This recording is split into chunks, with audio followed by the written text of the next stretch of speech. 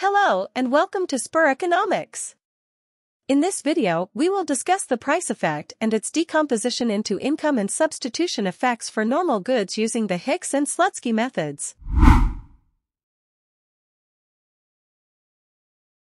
The change in quantity demanded due to a change in relative price of the commodity is called the substitution effect.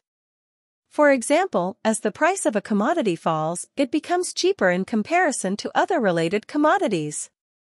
Therefore, consumers will buy more of the commodity as it is relatively cheaper compared to other goods that are expensive. This substitution effect is always positive, but its magnitude depends on the nature and type of commodity. Income effect is the change in the quantity demanded of a commodity due to a change in the real income of a consumer. For example, with a fall in the price of a commodity, purchasing power of the consumer increases. He or she can buy the same quantity of commodity with less income spent. In the case of normal goods, the income effect is positive as the quantity demanded of commodity increases with an increase in income. However, the income effect is negative for inferior goods because consumers prefer to buy other goods as their real income rises. Price effect can be defined as the change in quantity demanded of a commodity as a result of a change in its price. This change in quantity demanded takes place through the substitution effect and income effect simultaneously. Therefore, the price effect is the combination of both the income and substitution effects. The substitution effect is always positive, however, the income effect can be positive or negative. Therefore, the price effect can be positive or negative depending on the direction and magnitude of both substitution and income effects. Income and substitution effects cannot be observed directly because only the overall price effect is observable in the end. Price effect needs to be decomposed into income and substitution effects to study their magnitude and direction. To separate the substitution effect from the income effect, the real income of the consumer has to be made constant. In other words, the income effect can be negated by returning the real income of consumers back to the level before the price change. In this way, the change in quantity demanded will reflect only the substitution effect because the income effect will be eliminated. After obtaining the substitution effect, the difference between the price effect and the substitution effect shows the magnitude of the income effect.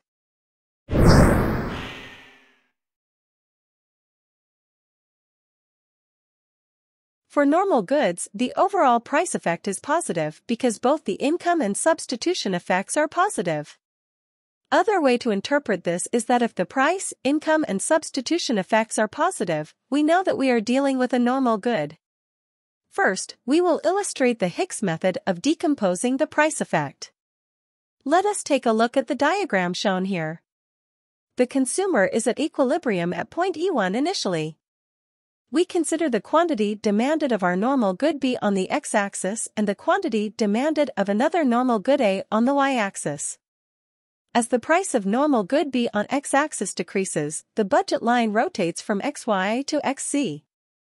The new equilibrium point is at E2 where the new budget line XC is tangent to the new indifference curve I2.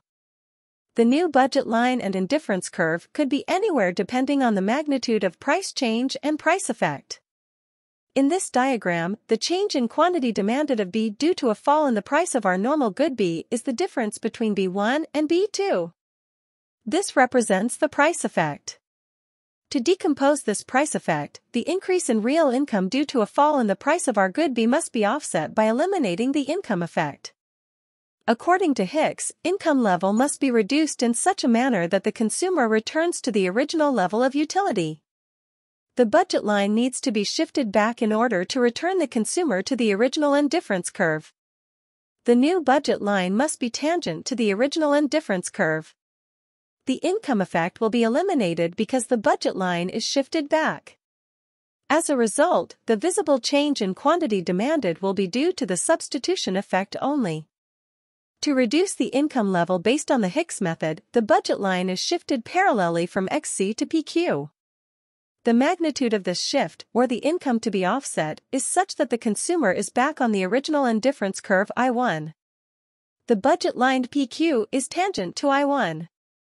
Therefore, the consumer is at equilibrium at a new point E3, which is on the original indifference curve, but is associated with a new budget line PQ. The quantity demanded of B at this point is B3. The difference between B1 and B3 is the substitution effect because the income effect has been offset as a result of the shift in the budget line. Therefore, the change in quantity demanded from B1 to B3 occurs only due to the substitution effect.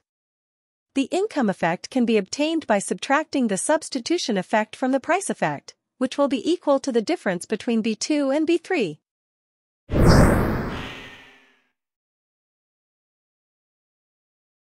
Now, let us illustrate the Slutsky method of decomposing price effect.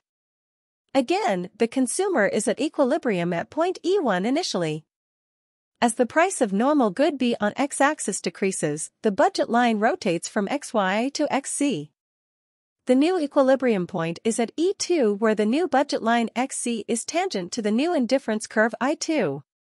The change in quantity demanded of B due to a fall in the price of our normal good B is the difference between B1 and B2. This represents the price effect. Slutsky suggested a different approach where income level must be reduced in such a manner that the consumer is back to purchasing the original quantity of goods when there was no price change. The shifted budget line must pass through the original equilibrium point. On the new budget line, the consumer will be at equilibrium on an indifference curve that gives higher utility. The quantity demanded of a commodity at this point will represent the substitution effect because the income effect will be eliminated.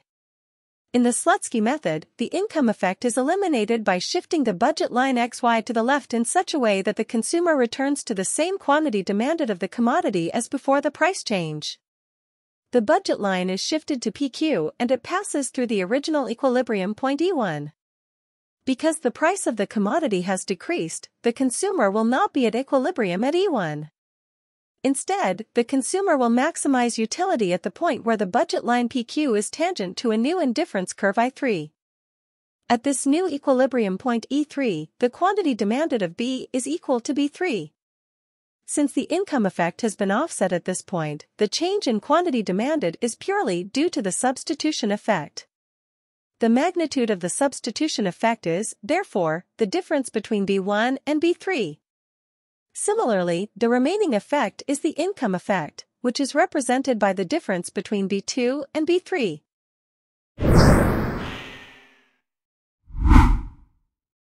Thank you for watching and happy learning!